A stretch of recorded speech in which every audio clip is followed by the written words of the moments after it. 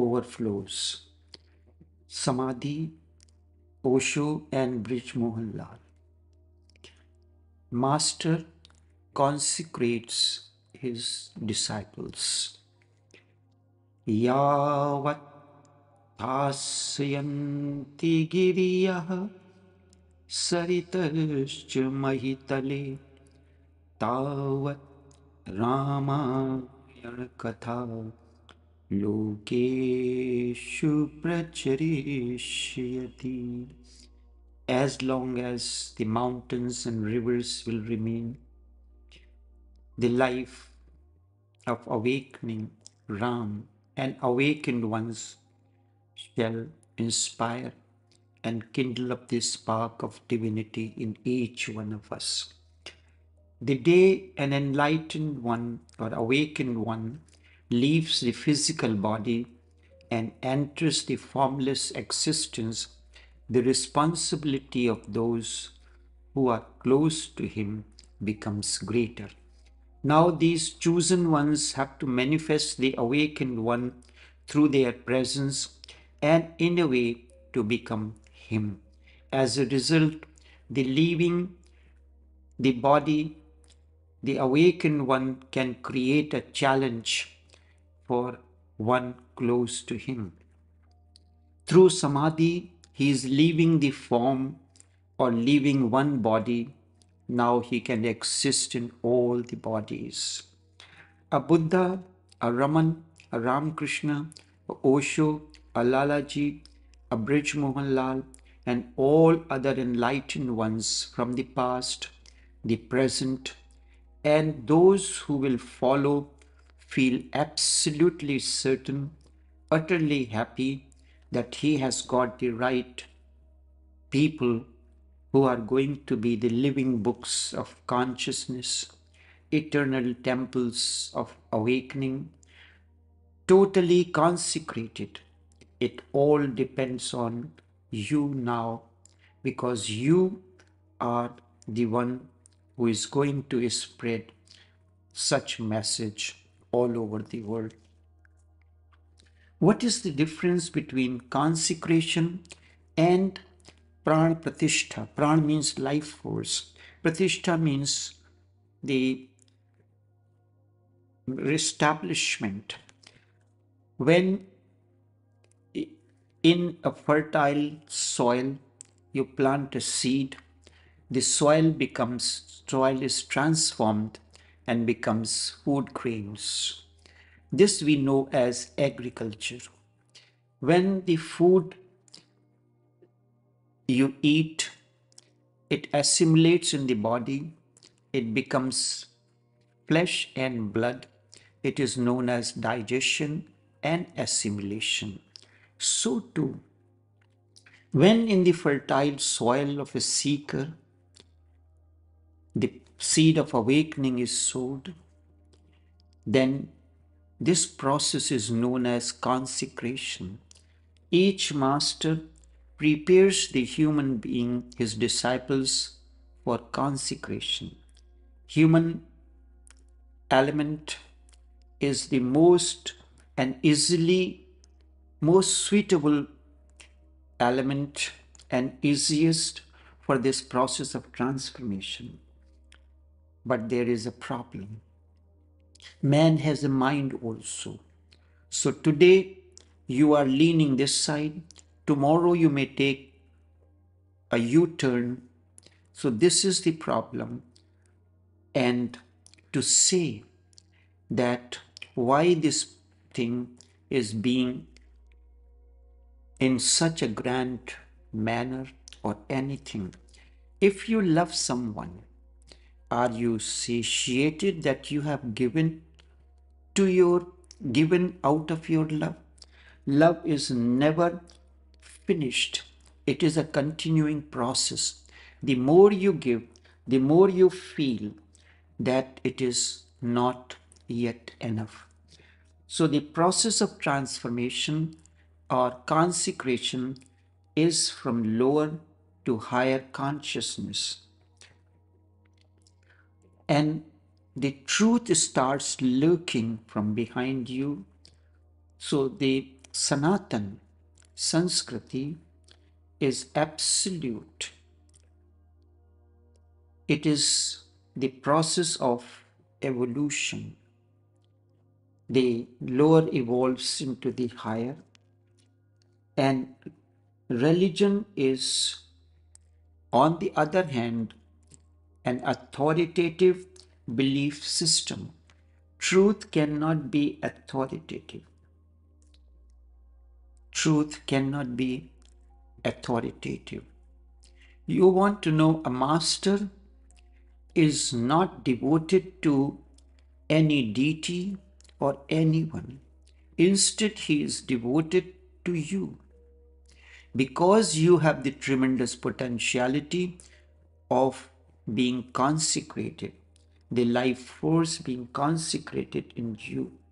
So he is a devotee of people, seekers like you, anyone with great potential for devotion. The master is the devotee of that person, because this person can be evolved from a lower consciousness to the higher. This is the work of the masters.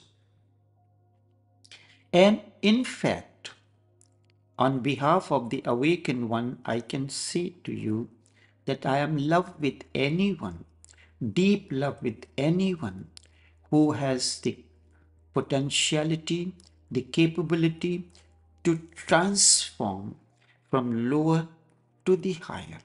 This is the process of evolution. And one who is in front of me, you, I am in love with you beyond any doubt. With love, when it begins to overflow, its energy reaches you, it begins the process of transformation. This process of love energy flowing towards you and evolution from lower to the higher, a process of transformation, is known as consecration or enlightenment.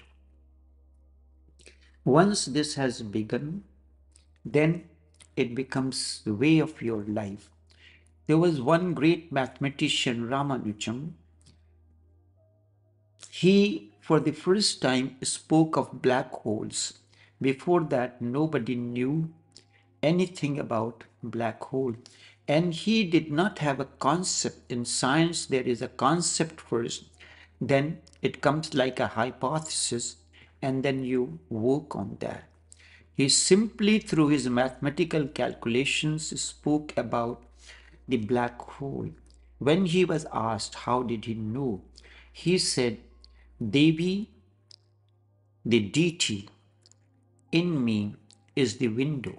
So master is the window through which you look into the unknown existence and explore the mysteries of the unknown. So master becomes a window through which you look into the entire existence. Such is the life of each master, as I said. In particular, on 19th of January 1990, Osho entered into Samadhi. There were circumstances that are well known. On 17th of January 1955, Brij Mohan entered into Samadhi, and on 20th of January, his mortal body was cremated, and the shrine was, and it was enshrined. Ramanujam says, my Devi is my window through which I look into infinite existence to discover the mysteries of the existence. So is a disciple, a seeker. He looks for him, the master, the awakened one, becomes a window through which, and it becomes a vehicle. And through that vehicle, you can ride at God's speed. When you are walking on the road, you take a longer time to reach. When you take a faster vehicle, a vehicle on the road, you can reach faster. But vehicle has to go through the busy streets, the traffic. And if you take a sky train, you will reach faster. So master is like a sky train, riding him, so he becomes like a vehicle for you. He allows you to use his physical, emotional, mental, and spiritual energies to work as vehicle for you to continue your journey and reach the ultimate. And this is the consecration. To be in the presence of a master means to imbibe him, to drink with him, to flow within his energy field. And this sows the seed, it provides the continuous nourishment to the person.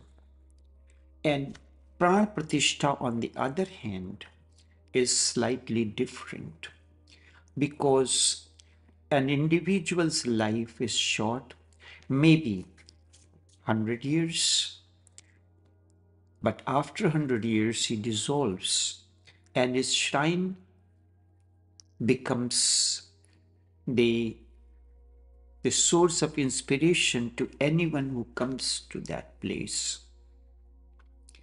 For Pran Pratishtha, we need a material that once through your the consecration can happen two ways. The Pran Pratishtha can happen two ways, through your own efforts, the mantras and other rituals. The other is someone uses his energy to infuse the life force in you. So in a way, Master uses his energy field to infuse the life force into you, to kindle that spark in you. So for that, a certain material is used. The rocks are used because once these are the life force is infused into it, Pran Pratishtha is established. They You do not need to maintain or do anything afterwards except normal worships. And so, just as when you are along the path, you have to continuously strive to maintain that status, that energy field. So in that case, we use these stones. The mercury is the best material, but it is fragile. So stones are used, they stand on their own, form of huge heavy rocks are used to establish the sculptures. So all these sculptures are carved out of stone so that they can last not only 100 years, 50 years, instead they can last for 5,000 plus years. That is the number that you can say eternal. Life is eternal, but it is always in comparison. The two, you have a life of 100 years, and in comparison to that, if something lasts for 1,000 years, it is eternal, but it is an infinite number. So then when Pran Pratishtha is established in a sculpture, then it can last up to 5,000 years. So each master consecrates the energy field in his disciple and makes him ready to continue the work. यावत् स्थास्यन्ति गिरियः सरितश्च महितले तावत् रामायणकथा लोकेषु प्रचरिष्यति.